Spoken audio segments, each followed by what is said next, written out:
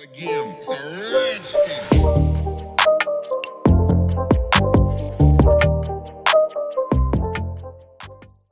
What is going on, guys? Welcome back. In today's video we're going to learn how to build a simple virtual assistant in Python. So let us get right into it.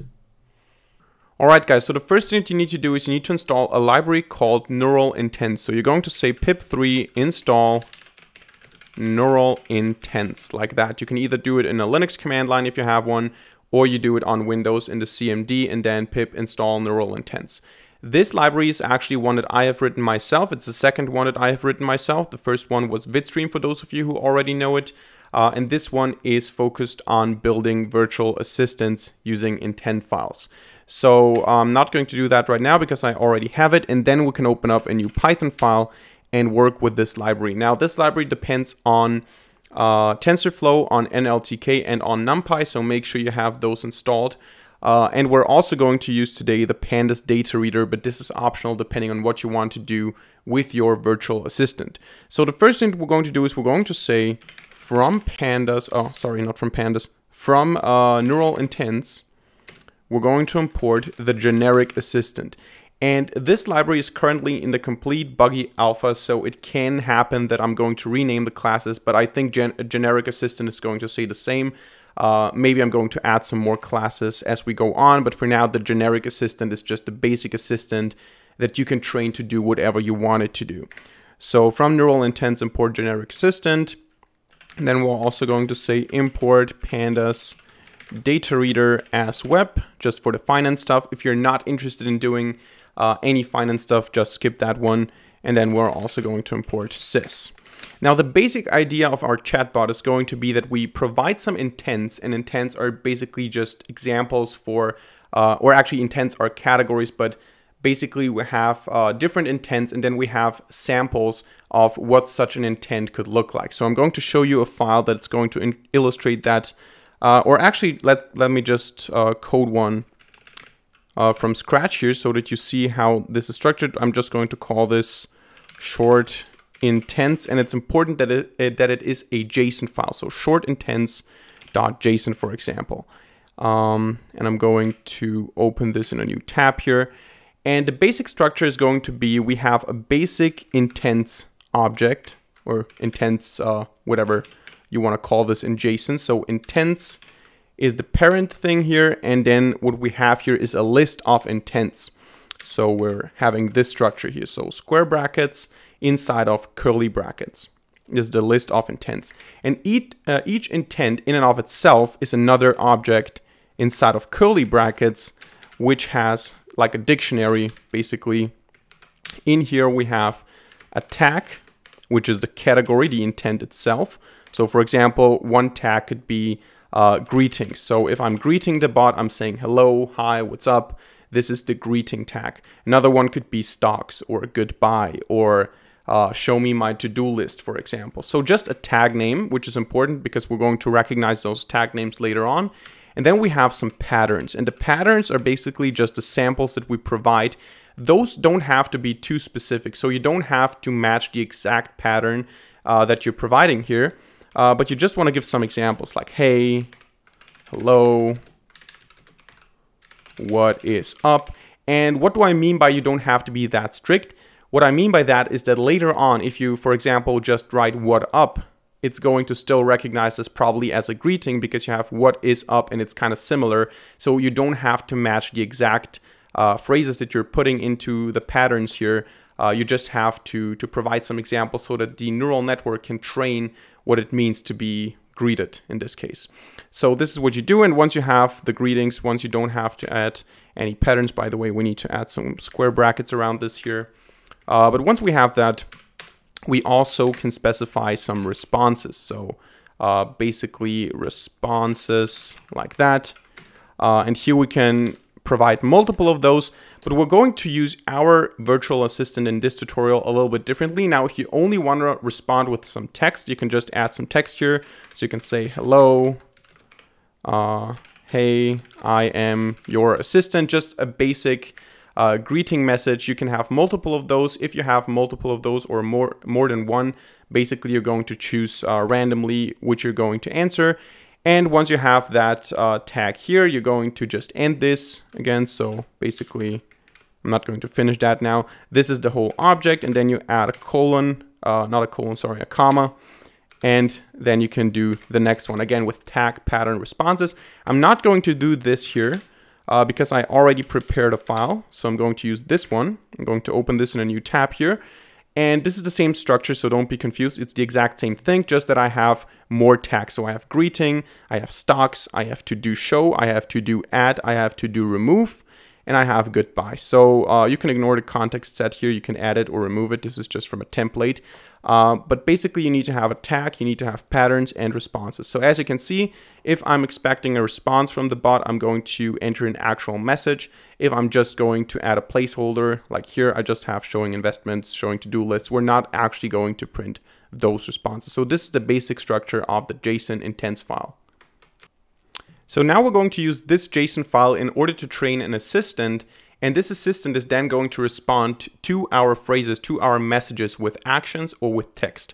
So first of all, we're going to define stocks that we hold. In this case, again, you can choose your own examples. You don't have to do stocks. You don't have to do a to-do list. You can just say, I don't know, shopping list or refrigerator inventory or something like that. You don't need to copy my examples. In this case, I'm going to use stock tickers. So I'm going to say actually stock tickers like that. And then we're just going to add some securities that we're holding. Again, this is not too technical here. We're just going to do this so that we have something to demonstrate the functionality. I might make a video on a professional financial assistant in the future. If you're interested in that, let me know in the comment section down below. But for now, we're just going to demonstrate how this works. So for example, we can hold Apple, we can hold Facebook, we can hold Goldman Sachs, and we can hold Tesla, for example. Like that. Now, those are the stock tickers, and then we're also going to have a to-do list or to-dos. And here we're going to say, I don't know, wash car, watch neural 9 videos. You can make a check here. And then maybe go shopping or something like that, even though that's not really a to-do, but however, so those are the basic lists that we're going to use as a resource here. Of course, you can have them in files, you can read them in and so on. And now what we're going to do is we're not just going to respond with some messages, we're going to actually have functions that are triggered by the different intents. So we're going to say, for example, that we have a function which is called the stock function. You can call this whatever you want again. And this stock function is just going to load the latest prices for all the ticker symbols and print them out onto the screen. So for example, we're going to say for ticker in stock tickers like that. We're going to have the data, which we get from the Yahoo Finance API. So we're going to say web data reader, and we're going to get this ticker symbol from the Yahoo Finance API. And what we're actually interested in is just the latest price. So just the closing value. And for this, we're going to say F the last price of whatever ticker we chose was, and then, or is, whatever. And then we're going to say data, which is the data frame. We're going to choose the closing column here, so the close column, and we're going to get the last entry. So iLocation -1, like that. And that should actually be it. So this is what we print here. And this is the basic stock function here. So now we can define such functions for, or such a function for all the different intents. So we can say we have a to-do show, which is different, of course, from the to-do add and to-do and the to-do remove. So we're going to say for to-do in to-dos. We're going to say, or actually maybe before that, we should say print your to-do list. Like that. And then we're just going to say print just the to-do itself. That's a very simple function.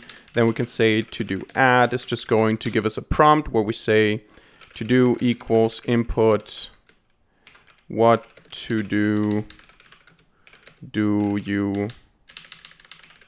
you want to add. And then we're just going to say to-dos dot append to do, like that. We're not going to do any error handling here. This is not the focus of this video. And then we're going to say to do remove again. and we're going to say to do equals which to do to remove. And we're going to say we're asking for a number, position, not index, position. So we're going to add 1. By the way, we need to say integer, and then we're going to say -1, like that, because the user is going to input 1 and we want to delete the item at the first position, which is 0. So we're just going to say -1. And then what we're going to do is we're going to say if such a to-do, or if the to-do, actually we should not call this to-do, maybe we should call this index or something like that. If such a to-do exists in this list, so if index is less than the length of the to-dos, then we're going to say,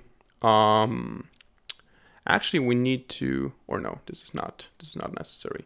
Yeah, so we're basically just going to remove this by saying print f-string removing, and then we're going to print to-dos index, and then we're just going to say to-dos pop index, like that. That should be it, and otherwise, if it's not there, we're going to say there is no to-do at this position. There you go. And last but not least, we can also have the goodbye, which is just going to end the script. So if someone says bye, we're going to say print bye and then sys exit 0. By the way, let me check real quick if I'm not blocking anything with my camera here. Happens all too often. Yeah, but there you go. So this is the base. Those are the basic functions that we're going to use here. All right, so now we're almost done. We just need to create an assistant and we need to pass the mapping. So which intent belongs to which function. So the first thing is we're going to say assistant. Let me just recenter this. Assistant is going to be a generic assistant. And here what we have to pass, at least at this point in time, generic, come on. What we need to pass here for sure are the intents. We need to pass an intents file. What we can pass, we don't have to, we can pass mappings. So we can map individual intents to functions. If we don't do that, we're just going to get the basic responses here. If we do pass a function, or if we do pass a function mapping, instead of calling the response or printing the response, we're going to call the function. So we need to pass the intents file first. So here we're going to say intents.json. And then we're going to have to create mappings. So we're going to say mappings is going to be, and then we're going to pass a dictionary where we have a string, which is, for example, stocks. And it's important that these strings match those tags here. So stocks is going to call the stock function. And we're not going to call it, we're just going to pass it. So we're going to pass the function instead of calling it. And then we're going to say again to do show. I think this is what the tag is called. We're going to call the to do show function. And for to do add, we're going to call the to do add function. And for to do remove, we're going to call the to do remove function. And last but not least, if we get goodbye, we're going to call the bye function, like that. So those are just the mappings. We map one tag, one string, those strings here. We're going to map them to those functions here. And we of course need to pass that. Optionally, we can also pass a name for the model. So in case we save it, it's not just saved as assistant model, but as something special. But that's not too important. So mappings. And we're just going to leave the default name here. And now what we have to do is we need to say assistant.train model if it's the first time. Now, after that, what we can do is we can just say train it once, and then we can say assistant.save model. So we save it in a file, and next time, instead of training it again, we can just say assistant.load model. Now, we don't need to pass anything unless we want to save or load from special files. Then we can pass a file name here. Otherwise, it just takes the basic name. So if we provide a name here, a model name here. As you can see, the default is assistant model. If we provide a model name, it's going to save into that name and it's going to load from that name, but we can just leave the defaults here. I'm not going to load here now. And once we have that, we can just say while true or while not done, whatever you want. Message, this is the user message, is just going to be an input. We're just going to wait for a message here. And then we're going to say assistant dot request, come on. And we're going to pass that message here. And we're going to get either a response or we're going to trigger the functions.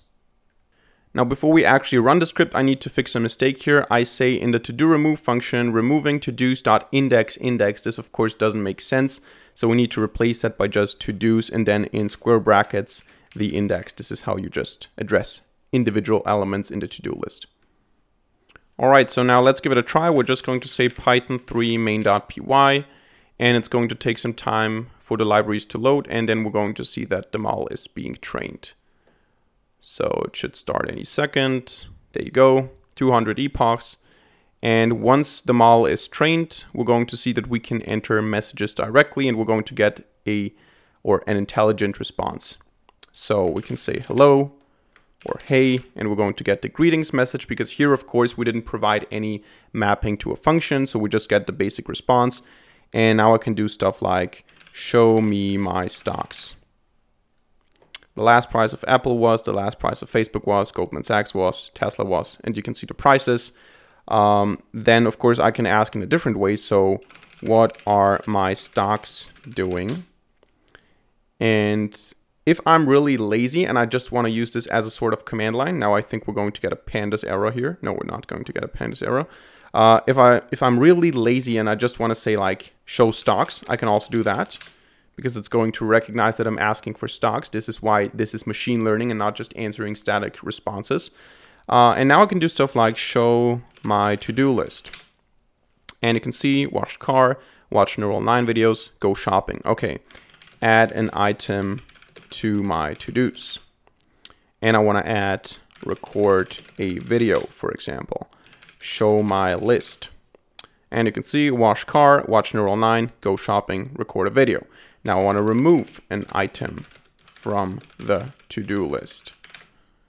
And I want to remove go shopping, which is number 3. So I'm going to say 3, and it says remove go or removing go shopping. So I can go ahead and say show my list, and we can see that we only have wash car, watch neural 9 videos, and record a video. Now we can also, what was the last one was just buy, right? So we can just say buy, and it's going to say buy, and it's going to end the script. Alright guys, so that's it for today's video. Hope you enjoyed and hope you learned something. If so, let me know by hitting the like button and leaving a comment in the comment section down below. Now, this video today was very generic, as the name of the class already said, so we can build every bot with it or every assistant with it. You can build a gaming assistant, a school assistant, a finance assistant, whatever. So this was just the basic functionality of this module. In the future, I might make a video on a financial assistant, on a more specific assistant. If you have any wishes or suggestions, let me know in the comment section down below. And besides that, don't forget to subscribe and hit the notification bell to not miss a single future video for free. Other than that, thank you very much for watching. See you in the next video, and bye.